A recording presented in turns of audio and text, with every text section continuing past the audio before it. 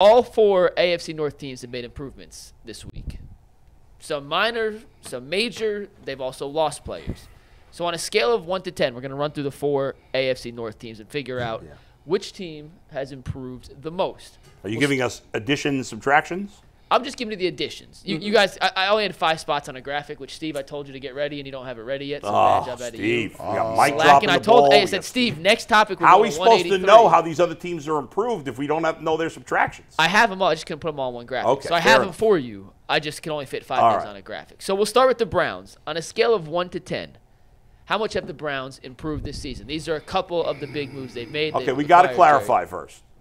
Does 1 to 5 mean they've – so 0 would be they haven't improved at all, or 5 means they're in the middle? No, you go negatives. So 0 is they have not improved at all. If you want to say they've gotten worse, you can go negative 1, 2, 3, 4, 5, 6, 7, 8, 9, Gotcha. 10. 10 is a completely different overhaul new team. So these are some of the big moves the Browns made. I only had 5 spots on a graphic, so I went with the 5 you listed Quinton Jefferson as a linebacker. Bad job out of me. Maybe he's versatile. Maybe Jim Schwartz can mix him around.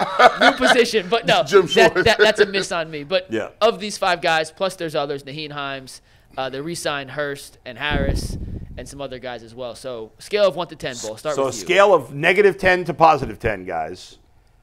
You want to start with me? Start with you.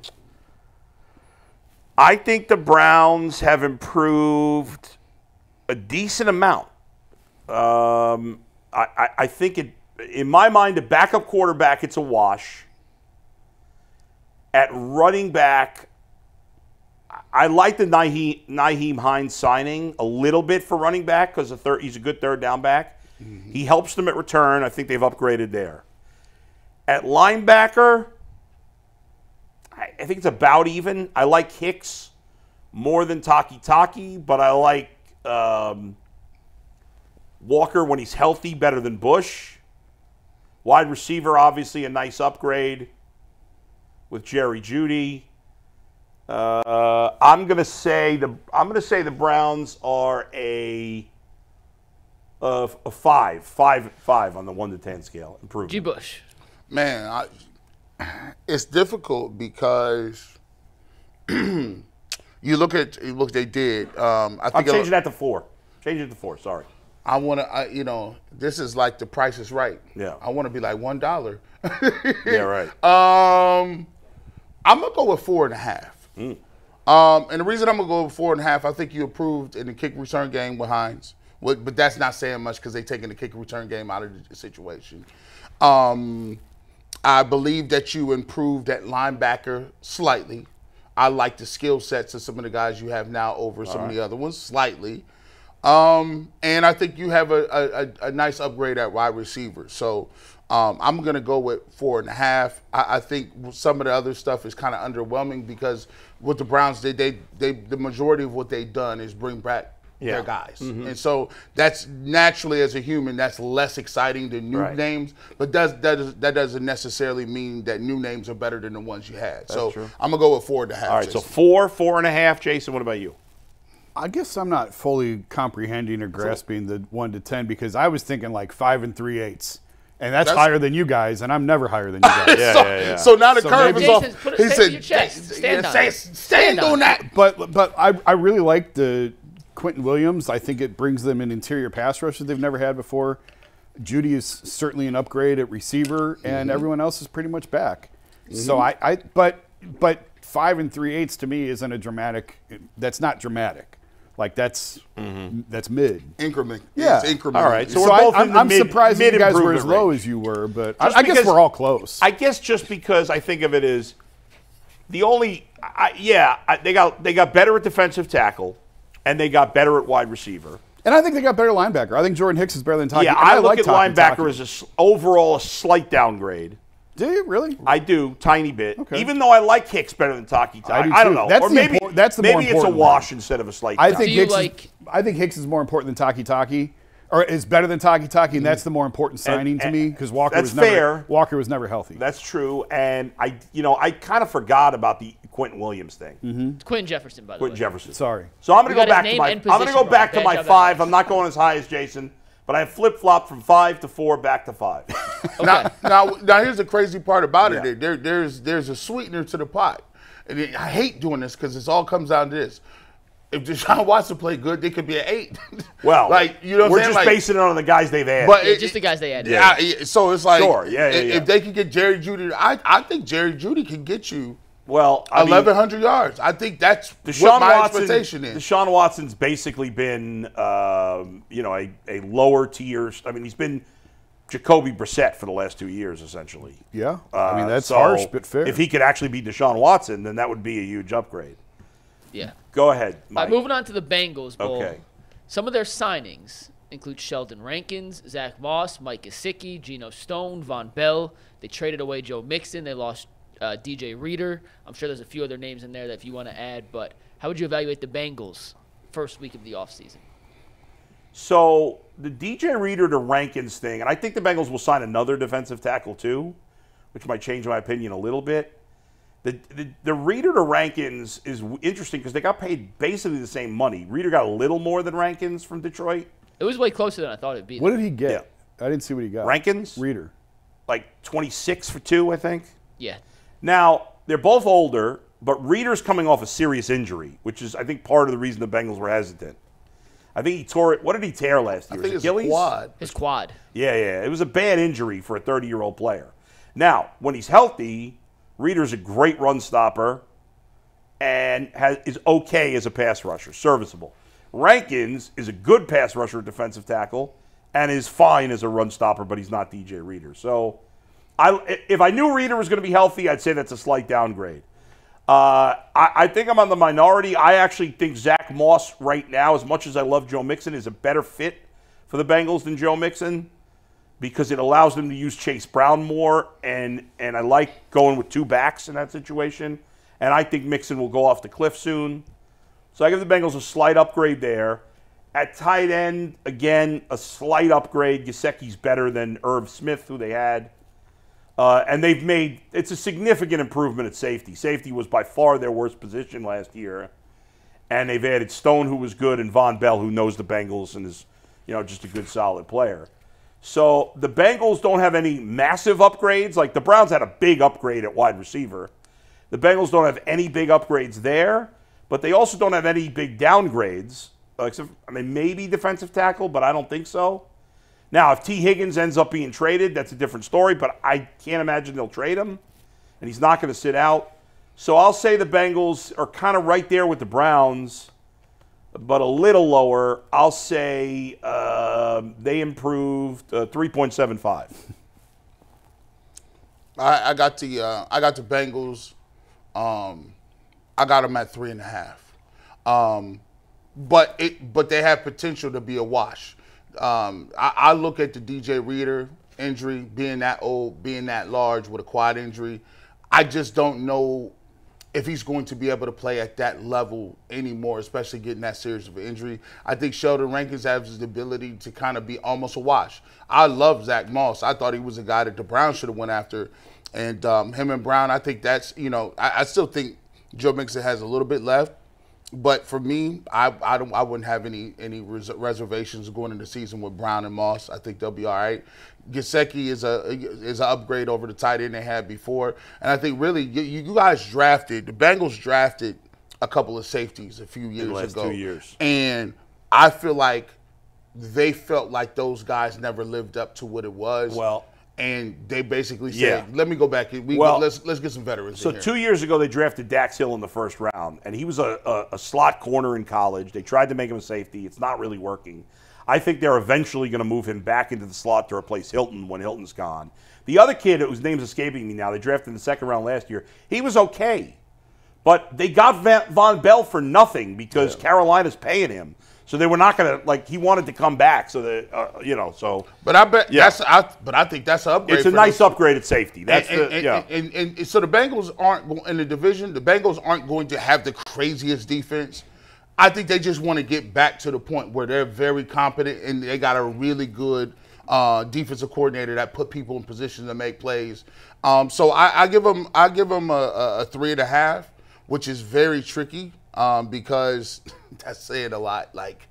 They were, to me, if you bring back Joe Burrow, they were already in that second slot. So I think what they was thinking about is, let me just maintain a little bit. We'll maintain. But they by no chance are getting blown away by anybody else in the division. Like they stood pat and did a decent job. I mean, obviously nobody knows the Bengals better than Bull sitting up here, so I would defer to him. I was kind of thinking 2.5 because the only spot that looks to me like an upgrade is safety, and everything else is a wash as far as I'm concerned. So, and I agree. I think defensive tackle, they might have gone back. You guys are probably higher on Moss than I am. I think it's a wash, Moss to Mixon. I don't think. No, it might be. And so the only spot on there that I look at and say where they got better is safety. So I would give them. I wouldn't give them anything more than a 2.5. All right, let's go to the Ravens now, who have lost more players than they have signed, but they did sign Derrick Henry, which is a big sign. They signed Derrick Henry.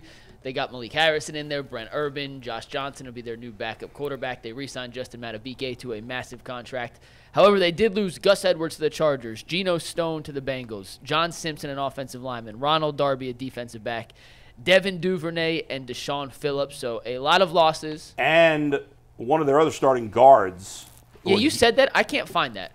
I don't know if you made it up or not. No. I'll go. The Athletic has a list of like the top 100 free agents and who's still left. He's a veteran. He played for the Bengals, and I can't think of his name. Before the Ravens, he played for the Bengals. And no, he played for the If you could find it, let me know. I can't. He played for the Bengals, then the Giants, then the Ravens. He's a good player. He's been a good player forever, and I can't think of his name. He was one of their starting guards. He's still out there. He hasn't signed with anybody else. But it doesn't matter. Well, you didn't mention Patrick Queen, right? On the loss. Yeah, and they lost Patrick Queen. Yeah. Well, where have the Ravens gotten better? Running back. Yeah. Definitely? Yes. I think Henry's better than Gus Edwards. At this point? Yes. I think he's better. So, yes. I mean, I don't think that's a massive upgrade. I'm not saying it's significant, but I'd rather have Derrick Henry than Gus Edwards. I mean, Derrick Henry had 1,100 yards last year, right?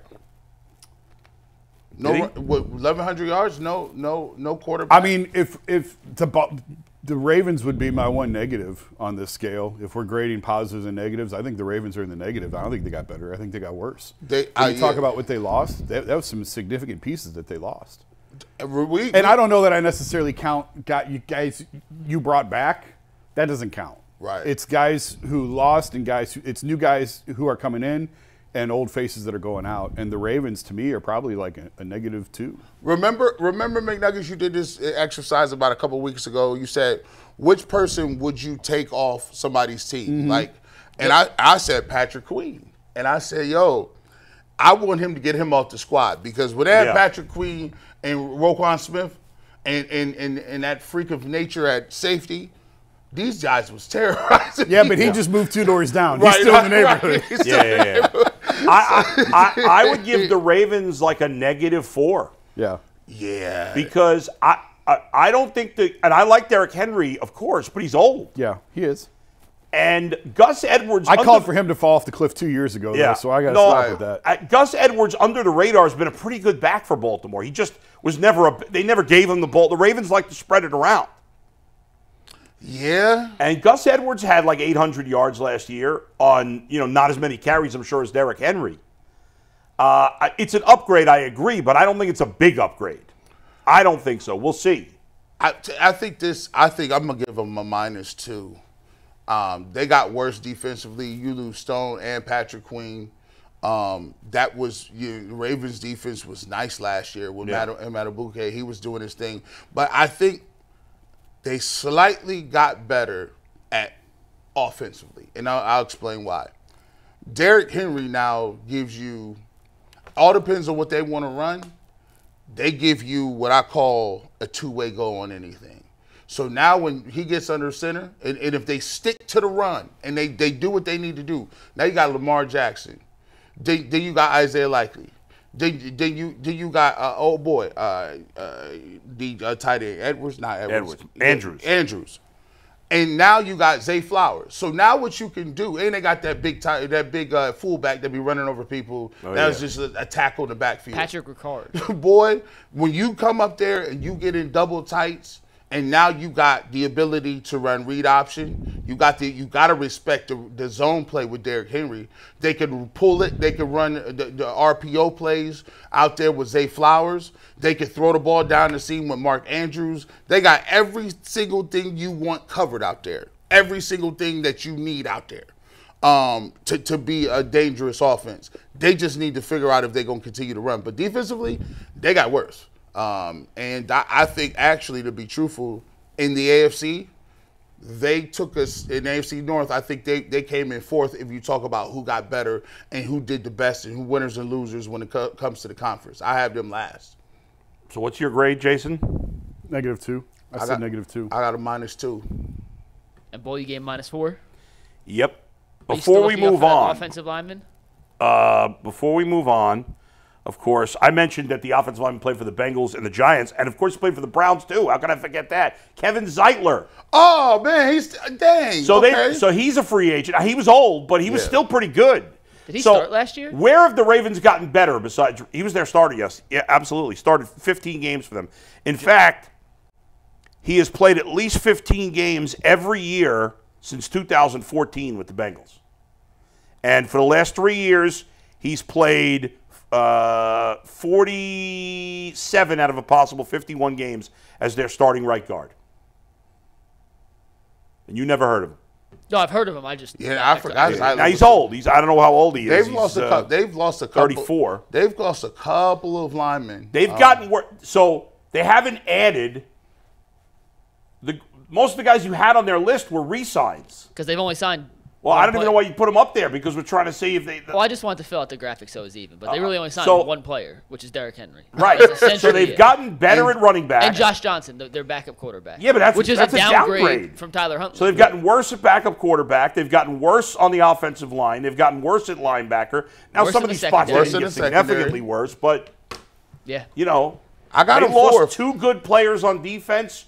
And 3 good players on offense, and only added 1 good player on offense and none on defense. So I agree with the negatives. I would also be in the negative on that. All right, with the Steelers, you talk about one team's losses, another team's games. Well, they signed Patrick Queen. Yeah. They also got Russell Wilson. They traded for Dante Jackson in exchange for Deontay Johnson. They also signed Deshaun Elliott and Miles Killebrew. Yeah. They've released Patrick Peterson, Allen Robinson, and they're still looking for a punter.